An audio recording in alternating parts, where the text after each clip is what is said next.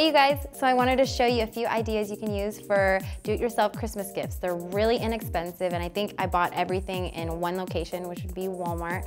Super cheap, and they're really easy to do, so let's get started. All right, you guys, so for the first gift, you're gonna need just chalkboard paint, and you actually can get this at Walmart for about $7, really cheap, and just painter's tape. That's it, really. What you're gonna do is you're going to seal the top off. You're gonna want to put like a layer of tape over because it sprays into the cup and you don't want to be eating chalkboard paint. So, and also this side. So what I'm going to do is I'm going to turn it around and I'm going to spray in a sweeping motion. Between each spray, wait 10 seconds. And I'm going to do about 3 layers. So here I go.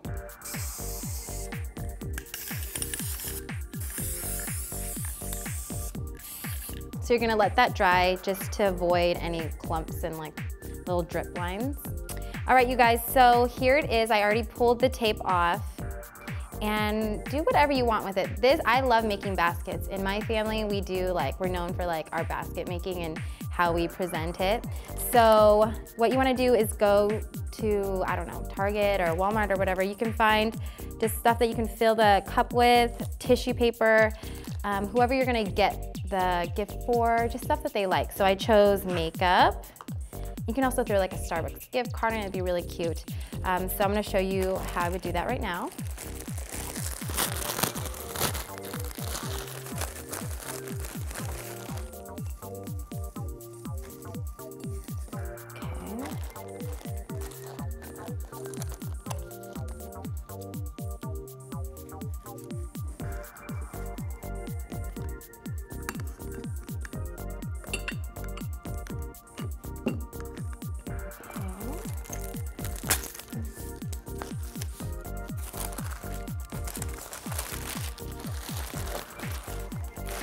So once I packed the cup, I'm just gonna throw a little bit of tissue behind it. Okay. All right, you guys, so here is the finished product. And then on the front, I would literally put any message you wanna give it to. You could say to whoever, girlfriend, or you could just say, Merry Christmas. I'm gonna put that right here. All right, and that's it. It's all set and done. Isn't it super cute? I love this idea. I think I'm actually gonna send it to one of my girlfriends. And also another thing that you could do for somebody that you love, something that you can put by the door. If you have like a little table that's kind of by the door, write little messages to each other before they leave for work or something like that. But just a frame that you already have, and just take the glass off and just spray paint on the back of this thing right here. So that's another idea.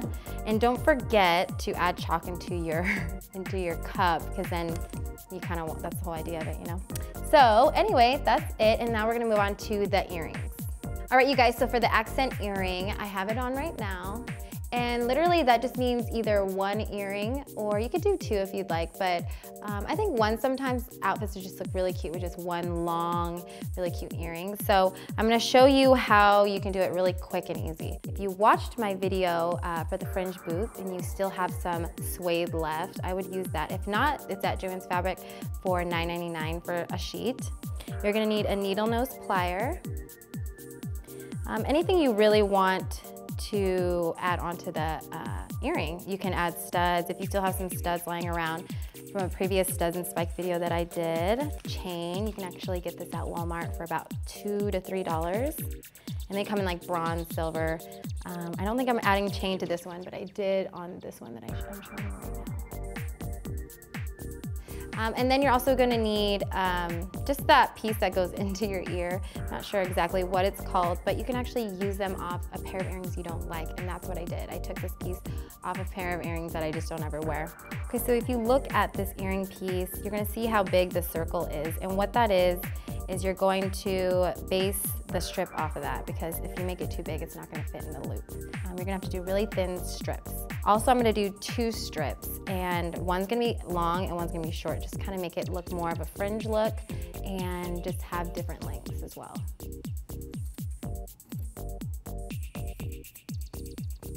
There's one, and that's the long piece, and then I'm gonna do a shorter piece.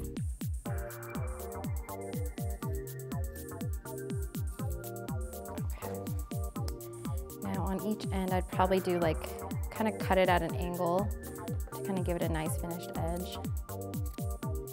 So the long piece goes in first, and you're just gonna thread the long piece into the loop.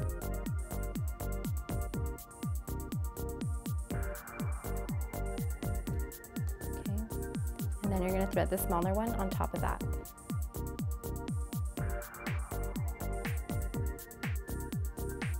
Okay, so it kind of looks really open, just kind of like this.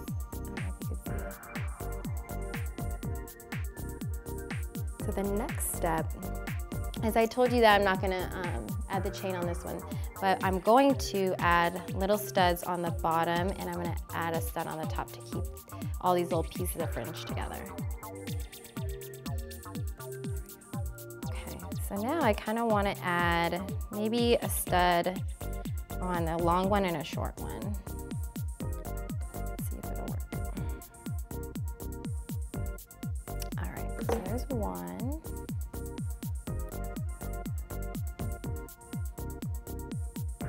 And then I'm gonna do one more on the long piece. And make sure, since these strips are really small, you're gonna want to really push those spikes in really tight to make sure it grabs onto the suede. All right, you guys, so I got the last stud on, and here's what it looks like. Isn't that cute?